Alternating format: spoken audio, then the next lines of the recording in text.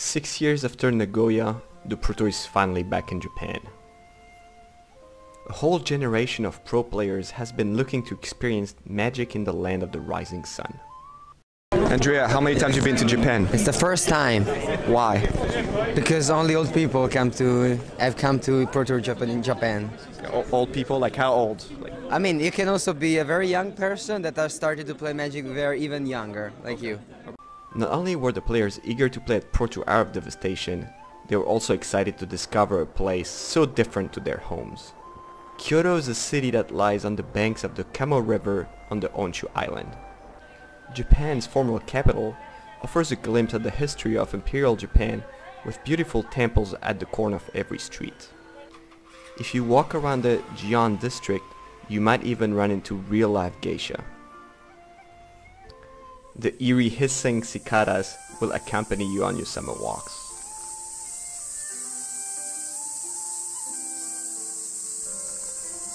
I took a couple of hours off my PT preparation to take my wife Monica on a tiring walk to the iconic Buddhist temple Kiyomisudera that overlooks the city.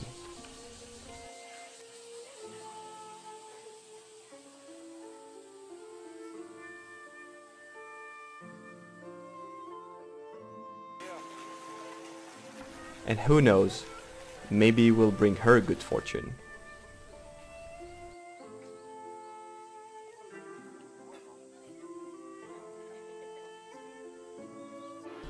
If you venture into the more modern part of the city, you'll run into more oddities. The overwhelming smells of fish, spices, and steamed food at the market, the deafening rumbling of the pachinko machines,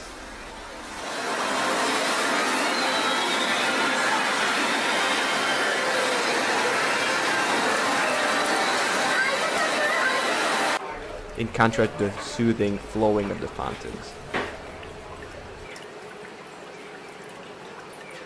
And of course, the toilets with way too many buttons.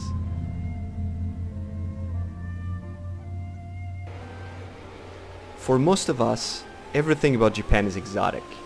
The signage, the announcements, the language. Jeremy Dezani moved to Tokyo a couple of months ago.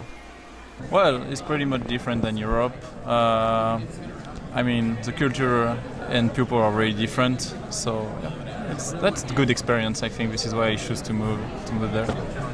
What are the main differences between Europe and Japan?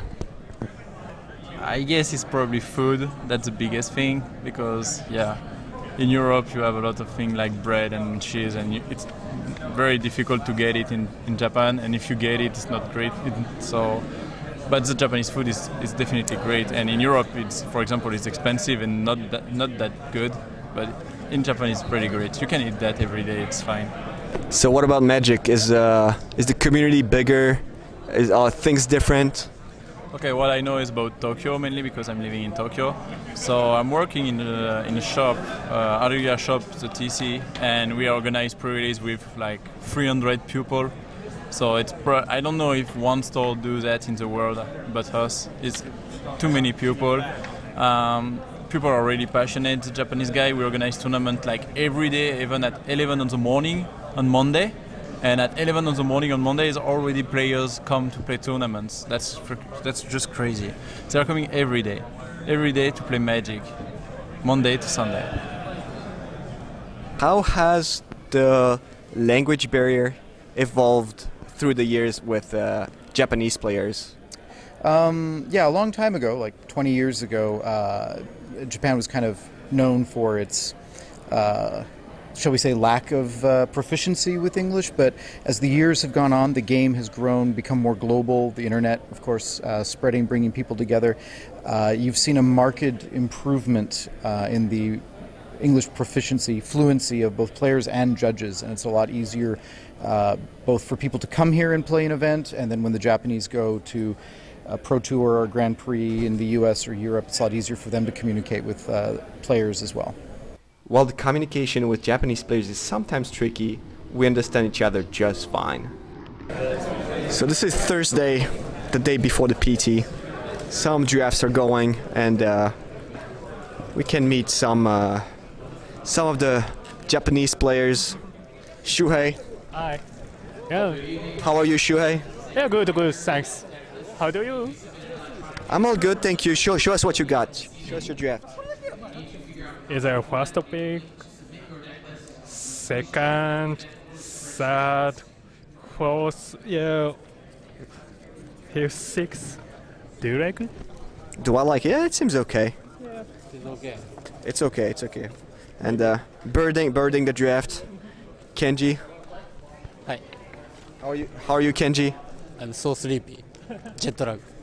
Jet lag from where? From Tokyo? Like 8 hours. So sleepy. Oh, from the Philippines. Where do you live? Tokyo, Japan. 8 hours different between Tokyo and here? Okay.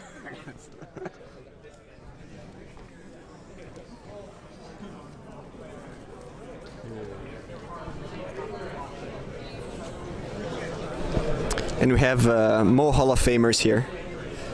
We have this guy. Well, you might know him from Hawaii and other control decks. Hi. How are you? Yes, I'm fine. Are you ready for this tournament? Perfect.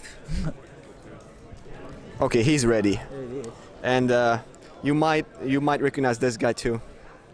This is one of the first Japanese Hall of Famers, Masashi Oiso. One of the first, I said. I said one of the first. It's recorded. It's recorded. I said one of the first.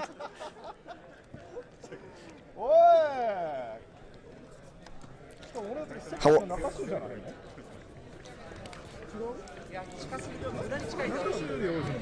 show us your draft. Show us your draft.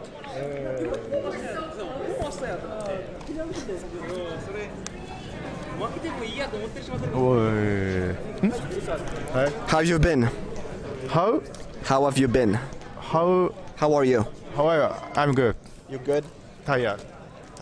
Jet lag? Very hot. Yes, very jet lag. 24 hour jet lag. C'est Tsuyoshi Fujita. Hi. Hi. First Hall of Famer from Japan. The best of them all.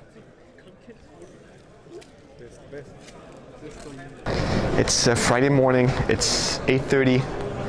30 minutes till the beginning of Pro Kyoto. Drafts first. Players are starting to arrive. And you can feel the stress in the air. And everybody is looking forward to that first draft that will determine a lot of the fate of these players, including myself. So this is gonna be my draft experience in Kyoto. Hopefully that goes well. We'll see that. A couple other things, if you find anything that you feel is of a concern of a safety nature, please report it to our front desk staff. They will radio back to myself or the rest of my staff that we need to take care of an issue. So as you're going through the tournament this weekend, if you see something or feel that there's something that's unsafe, please feel free to report it to the front desk staff, and they'll make sure that we know. As you notice, it is a very hot weekend here in Kyoto. So please take care of yourselves. Hydrate, hydrate, hydrate. There are water stations around the hall. We will try to keep those as full as possible at all times. There are cups there. A few changes to the banners that are outside that say no food or drink in the play area. My draft didn't go quite as planned. I went 1 and 2 in my first draft, made day 2 on 4 and 4, and 1-2 again on day 2. My 8 and 2 constructed record wasn't quite enough to make up for my poor limited performance.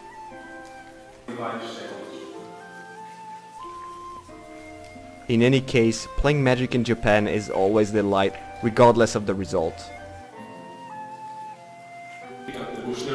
I don't think it's only because it's so different from what we have at home that we like to come here. It's a genuinely amazing place to visit.